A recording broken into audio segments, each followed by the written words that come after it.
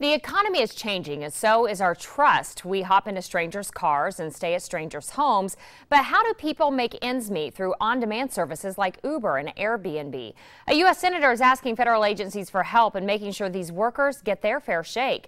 Alex Miller has a story from our exclusive D.C. bureau. When he moved to a new city, Philip Harold had no idea he'd get to know the roads so well.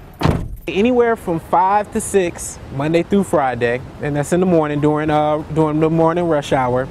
And then I'll come back out in the evening. He's part of a new frontier in our economy.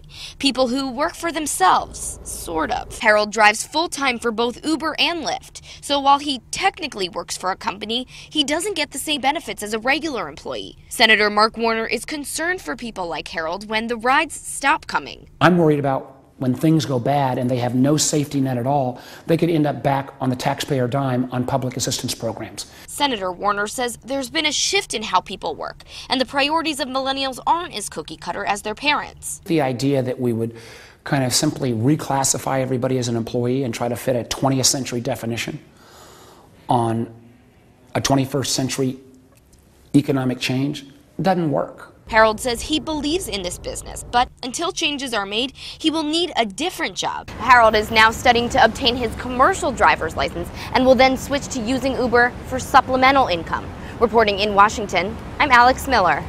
The U.S. Government Accountability Office estimates anywhere between 5% and a third of American workers are involved in some form of contingent work. That's obviously a wide range. The U.S. Labor Department has not conducted a detailed survey on that kind of work in 10 years.